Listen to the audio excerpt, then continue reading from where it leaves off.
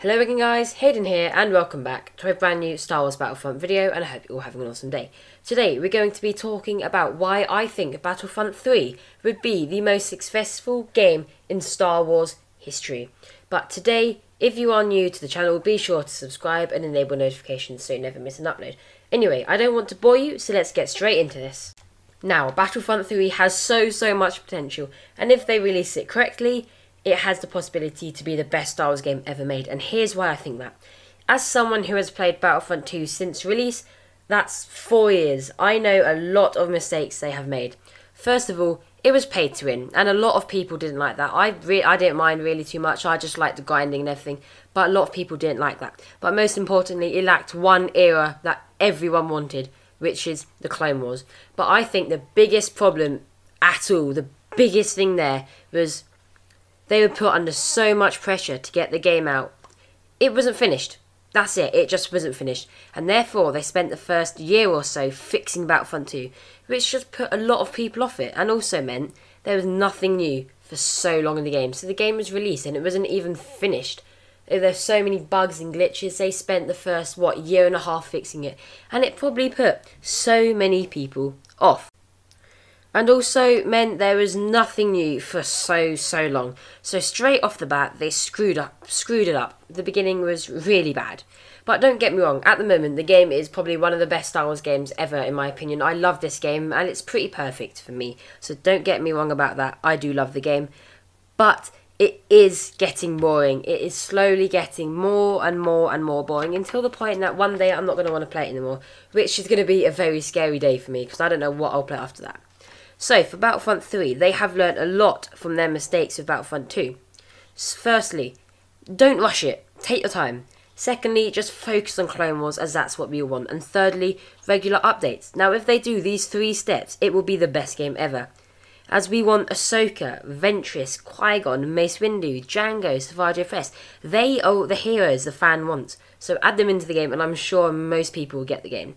But the game needs to be released with at least 2 of these, with the promise they will all be added as well as future DLCs, such as the Old Republic, so Sateli Shan, Chaos and Darek, Malgus Vinderson, and many more, including Jason Malcolm, who I think is the most OP character in Star Wars.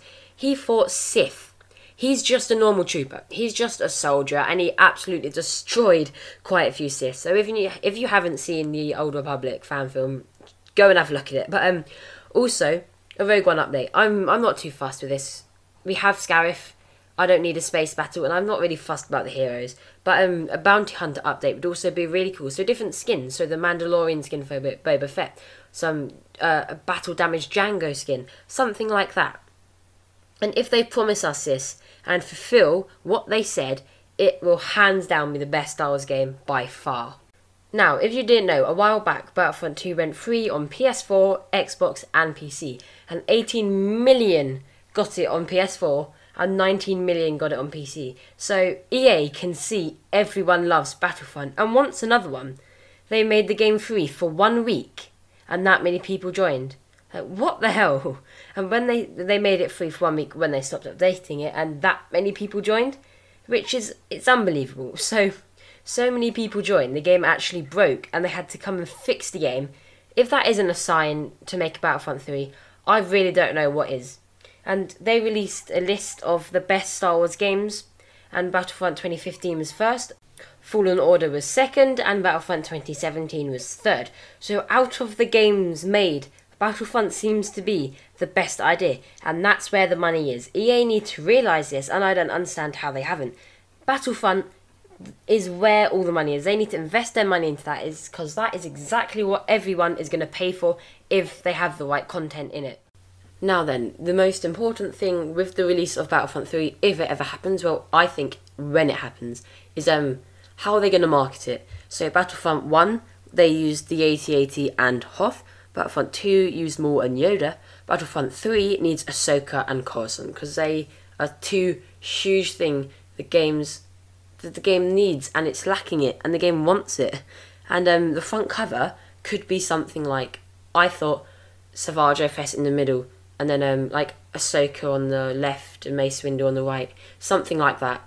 Look at the thumbnail of my video. I think the front cover to the game should be looking something like that.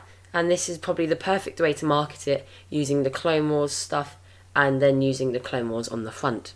But anyway guys, that is all for today. I just wanted to do a very short and quick video of why I think Battlefront 3 will be the most successful game in Star Wars history. And let me know down in the comments if you think I'm right. If they implement these 3 steps, do you think they will be so popular? Will this game be really popular, or do you think people just have given up on the franchise already? What do you think? Let me know in the comments if you think this all sounds amazing. Now, if you have TikTok and you like TikTok and you want to check out my TikTok, how many times can I say TikTok? My TikTok account is either Haydn Alex, or you can search at Haydn Simmons to find the same one. But that's all for today, guys. Don't forget to subscribe, enable notifications so you never miss an upload, and we'll see you in the next one. Bye bye.